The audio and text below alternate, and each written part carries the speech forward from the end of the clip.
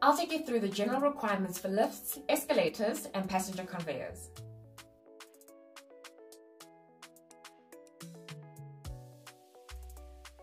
Hi guys, welcome back to my channel. For those of you who are new to this channel, my name is Zanele. If you haven't subscribed, press that subscribe button below. Remember to press the notification button so that you get notifications every time I upload new content.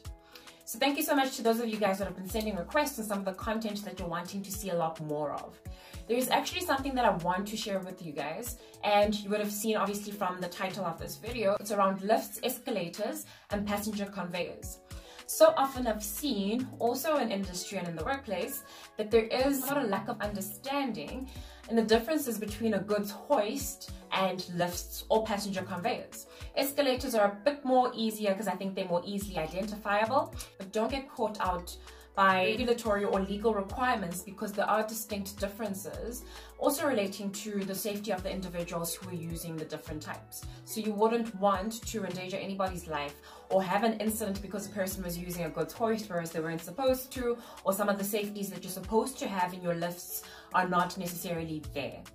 The OSH Act is clear and the regulations outline specifically what the key aspects are to look out for and what you should ensure that you've got in place. Even if you're not the expert, even if you're not the manufacturer, if you're not the subject matter expert, you can outsource some of the requirements and you can outsource some of the work that you're needing to do to ensure that you comply by law.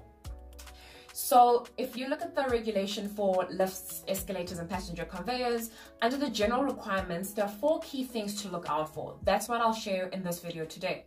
I will share subsequent videos as well about further requirements that are needed, but over and above that, we'll also share some of the differences between the regulation under general machinery regulations, also under driven machinery regulations, on the differences between the different types.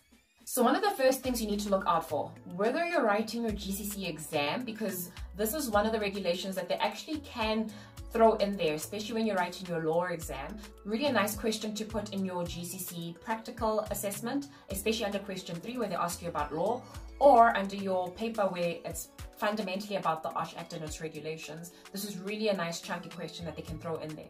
Not only to pass the GCC, but also for your own understanding and to keep your employees safe in the workplace. These are some of the key requirements that you need to know. One of the first ones, in fact somewhat basic, is around the marking of each of your machines. So for every lift, for every escalator, for every passenger conveyor, you need to ensure that you've got conspicuously marked, so very clearly, very visibly, the name of your manufacturer. So whoever's manufactured your machines, your lift, your escalator, your passenger conveyor, you need to have the manufacturer's name on that nameplate. What's also important is the date of installation. So you need to have the year of installation of your machine. Thirdly, if there are any modifications that happened after installation, you need to have the year of modification also clearly marked on your nameplate.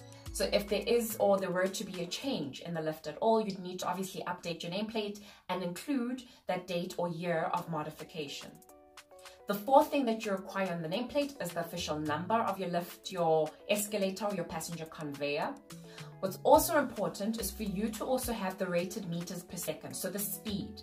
So you need to have on your nameplate what the rated speed is of your lift. And last but not least is to have the rated loading.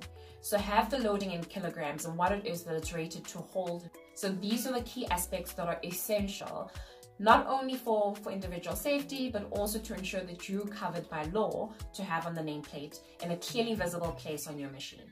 Second requirement, and what's important, is for your machine, even if you've got different compartments with the machines, ensure that any switch gear is clearly marked. So for each machine, a switch gear that is clearly marked and easily identifiable. The key thing to note, so don't use stickers that can easily peel off because you might get caught out. There might be a bit of a mix-up and someone switches over some of the stickers or labeling, so try and label it permanently, whether you emboss or engrave. So don't use pens and markers that can easily rub off. Try by all means to try and permatize or try and make your markings as permanent as possible. So whether by mistake or intention, no one can mix around any of the labeling. The third requirement is to keep an updated schematic of your electrical wiring. So not only is this essential for any maintenance requirements, but it's also important for any troubleshooting that you might need to do. Because this machine, especially the lift, it's got passengers that may potentially be in danger because they're enclosed inside of it. So it's important that you've got an up-to-date schematic of your electrical wiring. It doesn't necessarily have to be clearly visible for everybody to see, but it needs to be kept in a safe place. So ensure that it's safely kept and easily accessible by any competent person so that it can be used whenever it is required. Last but not least, very important, is that on every landing or within the machine that you've got the details of the manufacturer or the service provider, competent service provider for your lift, your escalator, or your passenger conveyor. So it's very important that at every landing or within the machine or the compartment, anyone that's looking to contact the accredited or competent service provider can easily do so. So it's important that the name and any contact details are readily accessible. Ultimately, whether you're GMR 2.1 or competent person on site, if you're the engineering manager or the competent person within site services department that's accountable and responsible for lift equipment, especially lifts, passenger conveyors and escalators, where individuals' lives could potentially be in danger, do ensure that you've got these basic requirements in place. There's further information around how to test, how to inspect, and what's required, the frequency of that. I'll share that in the next video. Feel free to comment below, ask any questions if you need any additional clarity. What's also important is for you to constantly engage with the Occupational Health and Safety Act and all the regulations, especially if you're a person who's accountable and responsible for individual safety in the workplace. Like I mentioned before, what's really incredible and awesome about the regulations is that the guidelines are there, and if you're needing any more additional information, it is out there. I'm also available if anyone wants to ask any questions. Feel free to send me an email or continue to comment below and I'll respond as soon as I get it. Comment below also and share what it is that you feel are the biggest challenges in the workplace in keeping employees safe. And let's have a dialogue on some of the best practices that you employ in your workplace to ensure that you, as far as reasonably practicable, keep everybody safe. Remember to live your best life, learn as you grow, and lead for change sharp.